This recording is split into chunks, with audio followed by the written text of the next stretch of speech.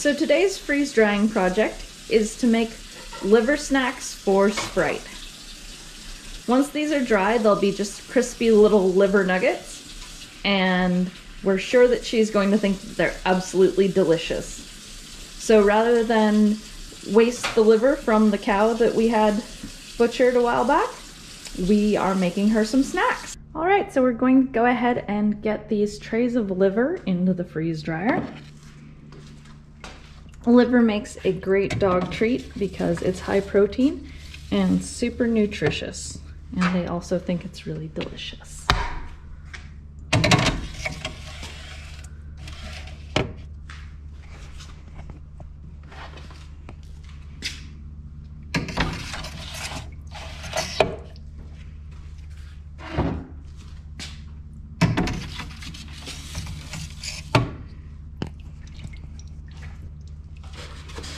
We're going to add the pad in here. This is to help insulate the freeze dryer. It's really difficult to get in one-handed.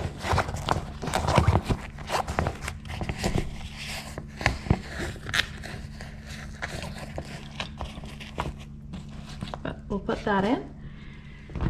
Close the door and make sure that it is fully latched and sealed. And then we're going to press start. We're going to choose not frozen, although this is a little bit partially frozen. This will make sure that it's all the way frozen if we choose not frozen. Come down here and close our drain valve.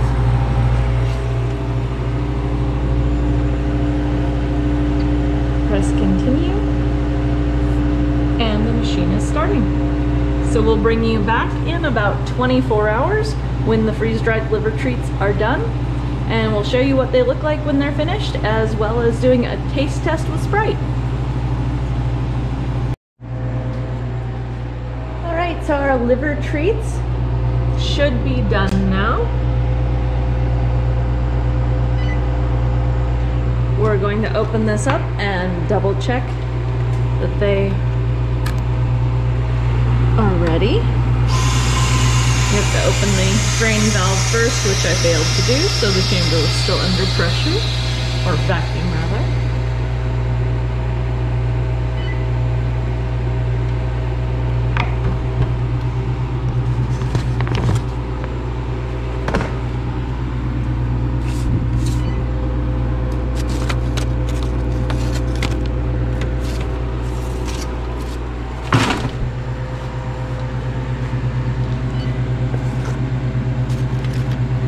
Those appear to be nice and dry, so we don't need any more time. So we're going to actually tell the machine to defrost because we have more stuff that we want to run today. And so now we need to remove everything from here. I've got to grab some gloves because those trays are extremely cold. So we'll bring you back and show you Spritey's taste test. Okay, so I got an oven mitt.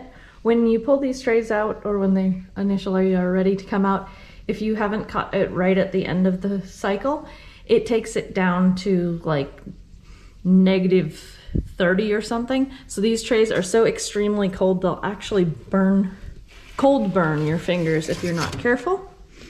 So I had to go get a hot pad from the kitchen so that we can get them out of here.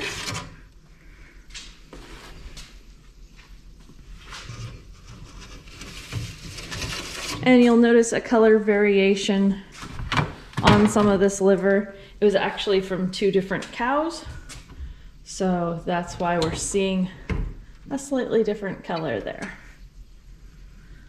So the machine will now defrost for 2 hours. We've made sure that our hose is over our bucket so that we don't make a mess on the floor. Let's take these inside and see what Sprite thinks. We've allowed the liver treats to come up to room temperature, and we're getting ready to bag them. Now we're going to have Sprite do the taste test.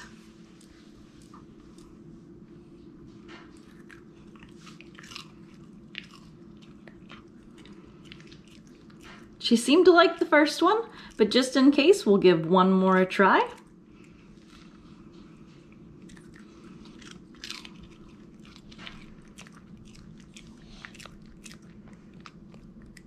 I'd say those are a success. Thanks for joining us. Don't forget to like and subscribe.